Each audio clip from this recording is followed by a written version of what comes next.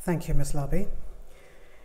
May I now request the Secretary, Department of Agricultural Research and Education and DG ICAR, Dr. S. Ayyappan, to please address the congregation.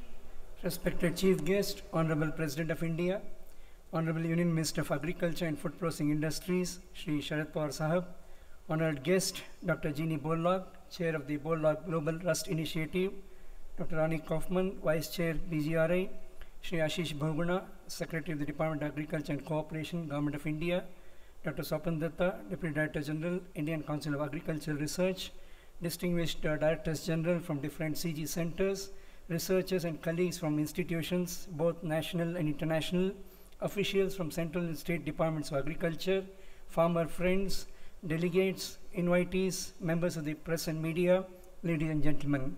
I add my words of welcome and greetings on this occasion. Sir, we are fortunate to have a meeting of wheat rust scientists from 45 countries of the world gathered in New Delhi in 2008, when the father of Green Revolution, Nobel laureate, Dr. Norman Borlaug, gave a live televised message on strategies to beat menace of rust. It is most appropriate that the present BGRI conference is being held here when we are commemorating 50 years of his first visit to India for the whole of this week. Indian agricultural research owes so much to Dr. Norman Borlaug, a researcher without borders, that ICAR feels itself a natural partner of BGRI and looks forward to celebrating Borlaug's centenary next year. Wheat, accounting for 29% of the global food grain production, provides 20% of all food calories in the world, and to the same level, the protein in developing countries. In India, with an annual production of 94 plus million tons, the Indian share of global wheat production has been steadily increasing from over 10% in 2005 to over 14% in 2012. And the success comes from a well-organized system of breeding for rust resistance and evaluation of new varieties through a multidisciplinary All-India Coordinated Wheat Improvement Program. As we all know, wheat cultivation in the Indian subcontinent dates back to Harappa, Mohenjo-daro times.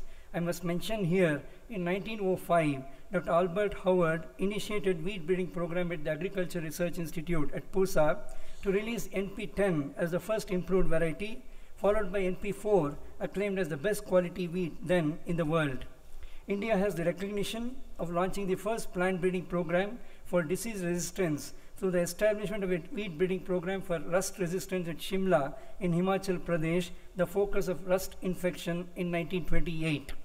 India also has the credit of developing the first variety NP809 resistant to all the three rusts in early 1940s.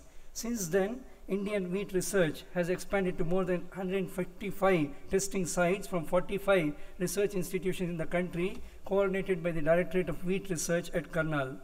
BGRI has added great strength to this program by testing the Indian elite material in Kenya and Ethiopia for their resistance to race UG99 of stem rust.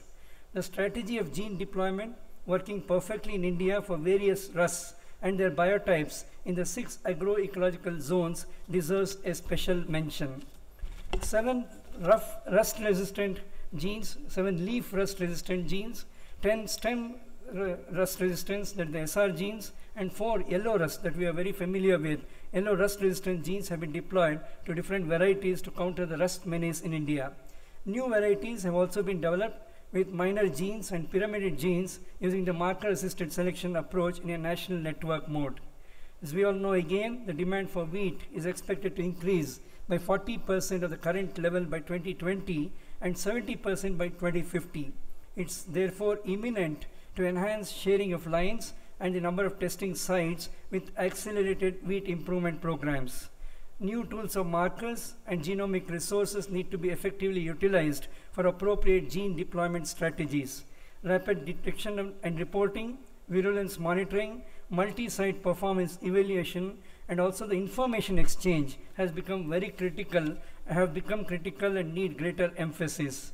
In this context, larger international networking for research and shuttling of promising lines for exposure to variants of virulence over multiple sites will be an extremely good option.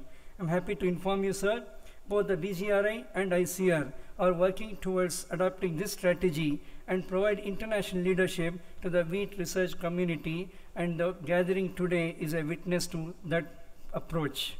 We look forward at this time to a comprehensive, robust, and synergized approach to rust management for providing the much needed food and nutritional security, and we would like to thank all colleagues from all over the world here for joining hands in this noble cause. Once again, welcome to you and thank you very much.